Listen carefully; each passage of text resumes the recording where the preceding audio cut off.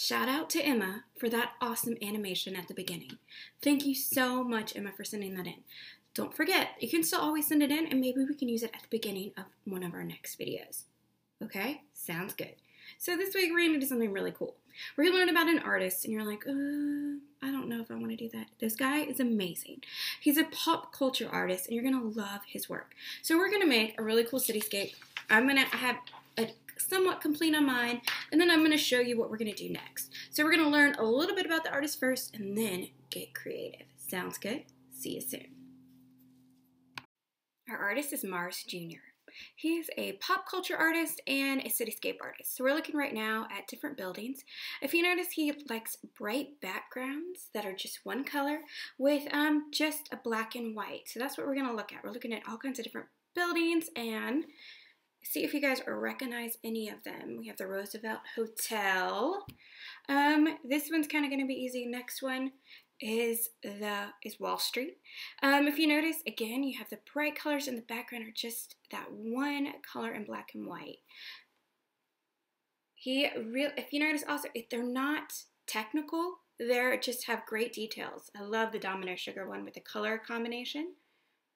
And he likes the same colors over and over again, if you notice. He's also into pop culture. He loves to do Star Wars illustrations in different ways. This is kind of a normal one, but the next one might be a little different than what you are used to. Yep, that is George Washington as a stormtrooper. He is very creative. He actually works for Marvel and has his own animated series. There's an AT-AT or an AT-AT. I don't know exactly which one you're supposed to say. I looked online, there's a lot of debate. Of course, Chewbacca would want some tea.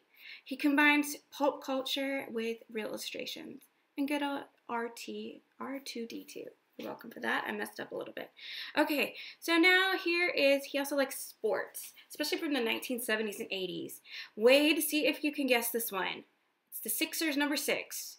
That is Julius Erving, our Dr. J. And of course, Darryl Strawberry.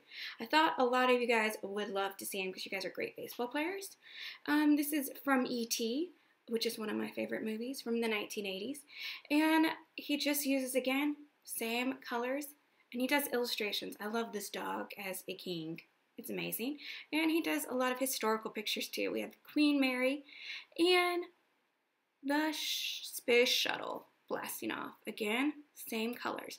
Okay, let's go back and let's talk about how we're going to do our project.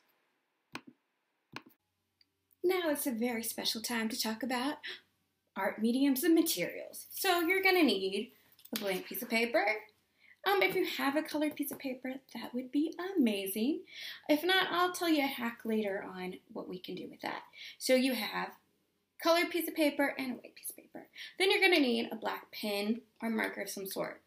My preference, of course, is a Sharpie, but if you're not allowed to use one, or if you don't have one at home, a washable marker will be perfect. And if you like fine lines, find a skinny one would be great. Next, we need a pair of scissors. Any kind of scissors will do. I trust y'all. And something to glue down with. I have a plain old glue stick, but if you have glue or tape or whatever you need to do. Okay, so first things we're going to talk about is you get your blank piece of paper and your thing to draw with, which would be hopefully a Sharpie or a black marker of some sort. So I'm going to get it, again, always have something to bear down underneath. We do not want to mess up your beautiful kitchen tables or wherever you're doing your work. I love to know where your art space is. Mine's a little crooked. And if we looked at Marz Jr.'s work, he's not a realistic artist. He doesn't focus on making it look too realistic, but it does always looks like what he's trying to draw. He's into lines. Lines is an element of art, so we're going to do a lot of lines and drawing. So I just did a simple skyscraper, and what I want you guys to do is do some research. You can find your favorite building. I had people last year who did the White House, who did the State House, did where his parents worked was one, and then I also had people did like the Statue of Liberty or the Hollywood sign because they wanted to move to Hollywood. Anything that would be exciting to you and you could create. Do your research, find a picture that you can be inspired by, and come back to me.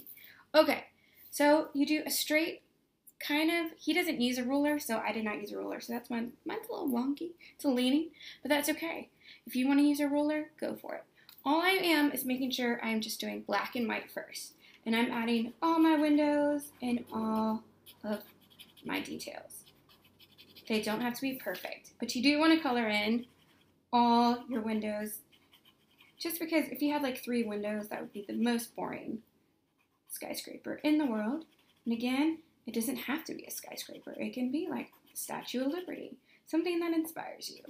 Somebody did their house too. That's kind of cool, and then they imagined it in a different kind of way, which I liked. Okay, so another thing about Marz Jr. that's pretty neat is that he actually went to school in Savannah, which is not too far from us. And everyone always wants to answer this question. Yes, he is still alive, and he's kind of awesome.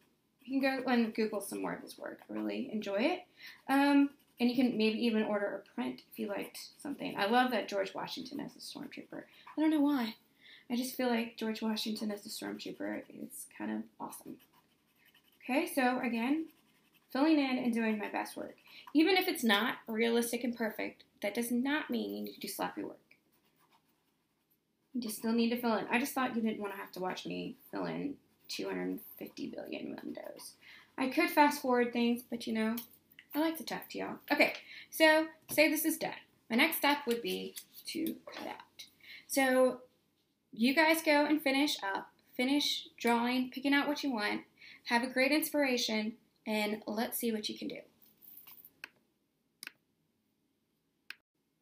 Next, we use the good old scissors and cut it out. You want to make sure that you cut on your line. You don't want to cut your line out all the way. I'm cutting beside my line. Because I like, if you noticed, what did he do? He made sure he had bold lines. And if we think about it, we've actually studied a lot of artists this year that love bold lines. And see if you can remember them. Bonus points if you can. If you sent it to me, maybe on Seesaw, you will get some great art points in life if you can remember 2 of our artists that we have studied who love lines. Okay, so I'm just cutting out, and we'll get back to it. Okay, we cut it out.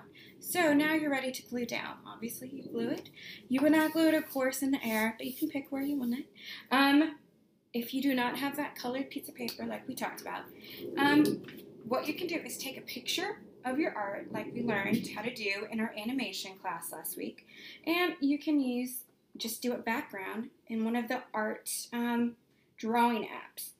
That would just be perfect. So you can just do a background in there, or you can draw, of course, a colored background, but it needs to be solid. If you noticed, Marz only used what? Solid backgrounds. Okay, so I'm going to put this guy in the corner. Now here comes another part. So we looked at his artwork. A lot of times he had one in the white, and then he had one just drawn on the solid piece. So that's what I'm going to do. I'm just going to do a quick, maybe a couple building. I'm going to do maybe a little building right here.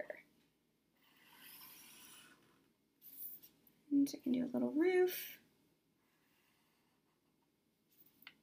And a shadow that comes down.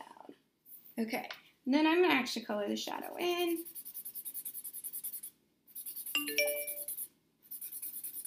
Guys, I don't know what my computer's saying. It's probably said, hey, you make too many videos. Also, I want you guys to know, you guys can always do any of the other art projects that you see. Just because I know you guys can do it. Maybe I want a smokestack on the top of it. Kind of cool coming out. Now I'm just going to start adding the windows. I'm doing this faster just because. And we're going to actually fast forward this. Y'all, fast forwarding is the best. Look how fast I work. I would never have worked this fast.